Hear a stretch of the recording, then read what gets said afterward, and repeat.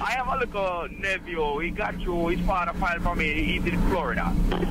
He didn't pick up his green card yet. But you know, family issues and the kid end up the father sending back the kid home. You know, I guess temporarily, but he still didn't pick up. He didn't receive his green card yet. Right. He's a minor. He's 17 years old. He's in Jamaica. How can he stay out of the country after receive his green card? And well, as a minor, if the green card gets mailed to him, the parent should file it down. And when he turns 18 or right before he turns 18, he should re-enter the United States as a resident.